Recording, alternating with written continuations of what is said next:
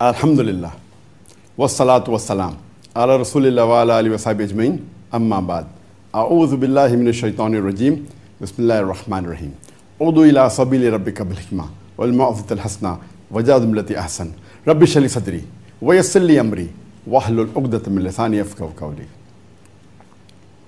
I welcome all the viewers of the Peach TV network, Peach TV English, the Peach TV Urdu, the Peach TV Bangla, and the Peach TV Chinese, as well as my social media platforms, which are the Facebook, the YouTube, the Instagram, the Twitter, and the Alida platform. I welcome all the viewers with the Islamic greetings. Assalamu alaikum wa rahmatullahi wa barakatuh. May peace, mercy, and blessings of Allah subhanahu wa ta'ala, of Almighty God, be on all of you. And I welcome you to this program, Ask Dr. Zakir, Season 8, Session 2. Here you're most welcome to ask any questions on Islam and comparative religion, or any question which a non-Muslim may have posed and you were unable to answer, or any question that you found in the media which is attacking Islam. This is your opportunity. You can ask your question on any of the 4 social media platforms, but the best would be to ask as a subscriber on Al Hidayah. And the second best would be to ask as a text message on the WhatsApp. You can text your question in brief, mentioning your name, your profession, your city and country of origin to the WhatsApp number +60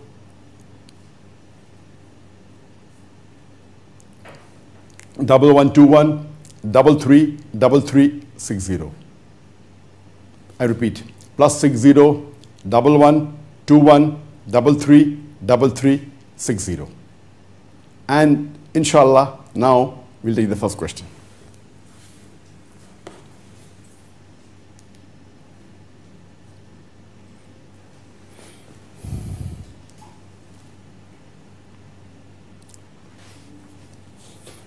The first question on the WhatsApp is, Assalamu alaikum, sir. Wa alaikum assalam wa rahmatullahi wa barakatuh. I am Fatima. I am from Bangladesh. My non-Muslim classmate told me he reads the Quran from different online apps. He showed me 2 apps, wherein one app, the first verse of Surah Fatiha is Bismillah ar-Rahman ar-Rahim. The other app had first verse as Alhamdulillah Rabbil Alameen. Actually tried to show that the Quran also has difference. What should I reply? As far as the glorious Quran is concerned, which is the last and final revelation of Allah subhanahu wa ta'ala, which was revealed to the last and final message, to the last and final messenger, Prophet Muhammad, peace be upon him. This Quran, Allah says in the Quran, in Surah Hijr, chapter number 15, verse number 9, that we have revealed the zikr, the glorious Quran, and we shall guide from corruption. So this Quran, alhamdulillah, it is without any errors.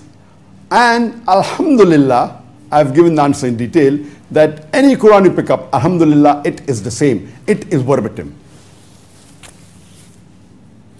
Word to word, if you check, the complete Quran is the same. But what you have to realize, that the Quran is a revelation from Allah subhanahu wa ta'ala. When the Quran was revealed, it was not revealed the way I quote. You know, when I quote something, I say, Surah Nahl, chapter number 16, verse number 125, Udu ila sabili rabbika bil hikmah. The Quran was revealed directly from the start, and there was no verse number mentioned or the surah number mentioned. This numbering of the verses has been given later on. The Quran was revealed to our beloved Prophet Muhammad sallallahu alaihi wasallam, and Prophet Muhammad sallallahu alaihi wasallam related to the Sahabas, and before he died, mashallah, he supervised it himself, and the Quran was, mashallah, complete in perfect order from start to the finish. But there was no numbering given. The numbering of the verses were given later on. So whatever difference is there in the numbering, that's a human work. That's not part of the Quran. the number 1 in front of Bismillah ar-Rahman ar-Rahim or before Alhamdulillah Rabbil Alameen is not part of the Quran. That is for us when we give reference, for us to make it easy, for us to know where we left. But the Quran doesn't have any numbering, the original Quran. This is for us to make it easy for us to recite where we have left, etc. When I'm quoting, that's it. So there is no difference in the original Quran. Now, as far as the numbering is given, there are few different methods of numbering. One method of numbering, when it gives the numbering from the start of the Quran, the first chapter of Surah Fatiha, though it was not chapter 1 mentioned, it just started. So, in one type of numbering, they give Bismillah ar-Rahman ar-Rahim as number 1. And in the other method of numbering, it starts with Alhamdulillah Rabbil Alameen as the first verse. And they say Bismillah is not part of Surah Fatiha. Whereas the other method of numbering, they say Bismillah is part of Surah Fatiha. But the point to be noted is that in both the methods of numbering of Surah Fatiha, both have 7 verses. Those who start with Bismillah ar-Rahman ar-Rahim as the first verse, the last verse starts with Sirat al-Mustaqim. Idina Sirat al-Mustaqim, Sirat al-Ladina an'amta alayhim. From Sirat al-Ladina an'amta alayhim is the 7th verse. And those who say that Bismillah is not part of Surah Fatiha, they start with Alhamdulillah Rabbil Alameen as the first verse, but the 7th verse, they divide into 2 verses. So Alhamdulillah, in both the methods, the total verses in Surah Fatiha is 7. Because Allah says in the Quran, in Surah Hijr, chapter number 15, verse number 87, the oft repeated 7 verses referring to Surah Fatiha. So Alhamdulillah, in both the methodology, the total number of verses in Surah Fatiha is 7. Now coming to your question, what should you reply to your friend? You should tell your friend that the Quran originally did not contain numbering. This is a human handiwork.